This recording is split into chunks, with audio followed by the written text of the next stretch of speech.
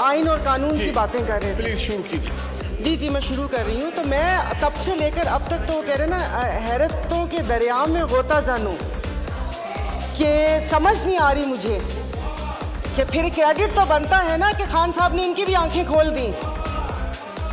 तो फ़र्क क्या रह गया कि कुछ अर्सा पहले इदारों पर उंगलियां उठ रही थीं, उन पे सवालात उठ रहे थे, आज ये अदलिया पर उंगलियां उठा रहे हैं। तो वन मैन शो तो 75 सालों से इस मुल्क में, और अगर थोड़ा लाइटर मोड में बात करूं तो इतने सारे लोग वन मैन शो परफ्यूम भी लगाते होंगे।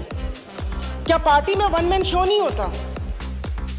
तो पूछना मुझे, मेरे 2-3 सवालात हैं। पूछना ये था कि यह वन मैन शो कि नहीं होगा, क्या ये सिर्फ अदलिया की हद तक होगा या इसका इतलाक बाकी इदारों पर भी होगा?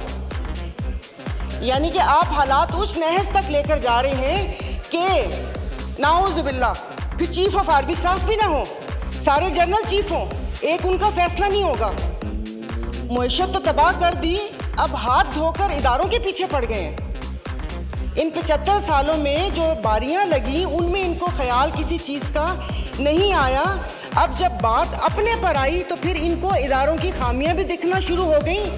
जो आवाम मर रही थी और जो इंसाफ का जो क्या कहते हैं कितने नंबर पर चला गया, कहाँ से कहाँ तक, तब ख्याल नहीं आया। लेकिन वो कहते हैं ना कि जब अपने पाँव जले तो फिर इदारों के ऊपर आ गए। और उस वक्त से मुझे सिर्फ एक बात पूछनी है कि ये जो ऐवान है, ये अवाम का ऐवान है या इनके मसाइल हल करने की जगह है? ये कल भी जब ये स्पीच हुई थी, आपने जॉइंट सेशन बुलाया था, मैंने कहा शायद इस बाबरकत महीने में जो अवाम सहर व अफ्तार की लज्जतों से महरूम है, उस महंगाई में पिस रही है, शायद उसकी बात होगी।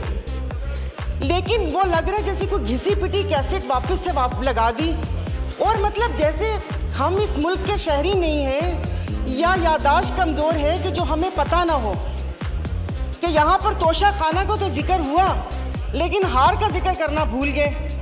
जब केस की बात हुई तो आप इनसे ये तो पूछें कि यूसुफ रज़ा गिलानी साहब के पिटीशन दायर किसने की थी? वो भी इन्होंने की थी।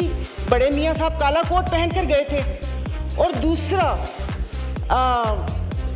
हंसी भी आ रही थी और तरस भी आ रहा था कि उन्होंने एक बात की कि अल्लाह पाक हमारी आसानियाँ दूर करें।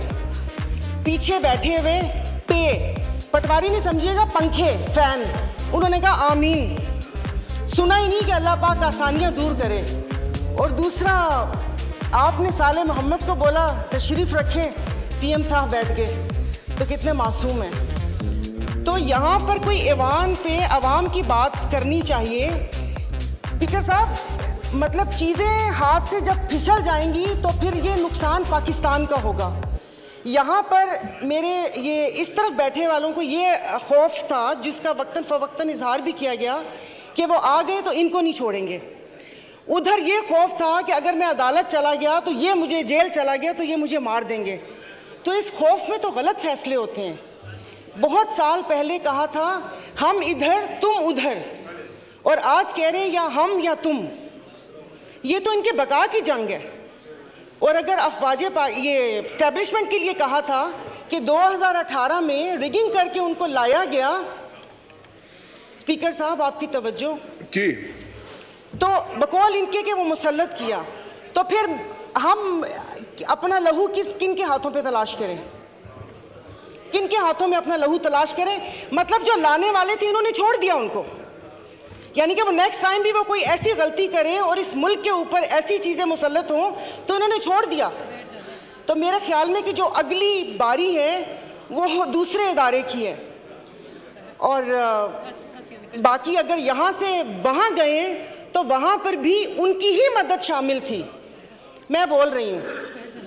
और अफसोस इस बात का है कि मैं अभी अफ्तार बनाकर आई थी, दागी फलों से तो कोई फ्रूट चाट भी नहीं बनाता, इन्होंने हुकूमत बना दी।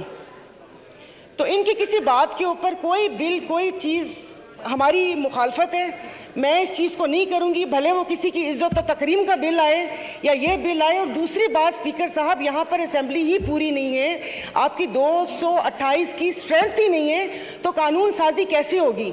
इस कटी फटी लुटी फुटी असेंबली से आप ये कानून साजी करेंगे? तो बाकी बस ये कि एक्सपंज बहुत सारी चीज़ें करने वाली थी जो नहीं हुई, ये पूरे के पूरी असेंबली को एक्सपंज कर देना चाहिए जो यहाँ पर बैठे हुए। तो मैं इसकी मुखालफत करती हूँ, मेरी प्लीज़ पूरी बात सुन लीजिएगा। मैं बहुत देर से बैठी हुई थी, ये सब लोग अपनी नींद वींद पूरी करके इफ्तार करके आए हैं, हम लोग यहाँ पर बैठे हुए थे अपनी बारी का इंतज़ार करने के। खुदारा कि उस पर ना वो करें। अब एक शेर बनता है डस्के पे, सुना दूंगी, तो वो देखिए, तो ये ना करें कि चीज़ें हमारे हाथ से फिसल जाएं, अदलिया हो या अफवाज पाकिस्तान हो, हमारे लिए मोहतरम है। जब यहाँ पर सवाल उठना शुरू हो जाएंगे, वो पंजाबी का शेर है ना कि जितना ते हारना दो अलग शैवा, ए दुखिया नाल साढ़े यक्के ते ना मारो, कि इन दुखियों से आप इक्के मार रहे हैं। तो ये जिस तरीके से यहाँ पर बैठे हैं ना, वो डस्के का बहुत लंबा शेर है, डस्के वाले नाराज़ हो जाएंगे कि जिनकी फितरत में हो डसना वो डस के रहते हैं, तो डस्के वाले नाराज़ हो गए थे। तो प्लीज़ उसे क्या कहते हैं, ये मैं अपनी मुस्लिम लीग फंक्शनल जीडीए की तरफ से मैं इसको जो कानून साजी आप कर रहे हैं ज़ोर ज़बरदस्ती की घप्पा घोटाला 13 जमातों के साथ, उसको मैं अपोज करती हूँ। और खुदारा मुल्क को उस नहज पर ना लेकर जाएं जहाँ पर से वापसी नामुमकिन हो। सोशल मीडिया पे आपने इसराइल का हाल देख लिया होगा कि यहाँ पर खून और कश्त का बाजार गर्म ना करें, तो अच्छी बात है कि यहाँ मुट्ठी भर जमातों के लिए आप पूरे मुल्क का बेड़ा गर्क ना करें।